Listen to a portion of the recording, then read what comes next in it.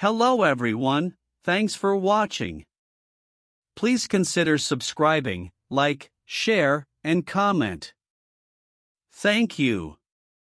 Doug McMillion, Walmart's CEO, expressed a bleak outlook for Walmart's future. It is reported that the CEO gave notice of possible store closures across the United States. Shoplifting is an increasing problem, the CEO informed.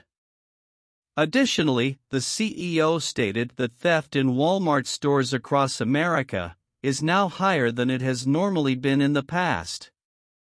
If the situation is not improved in a timely manner, the public will see an increase in prices, and our store closures will be imminent, the CEO emphasized.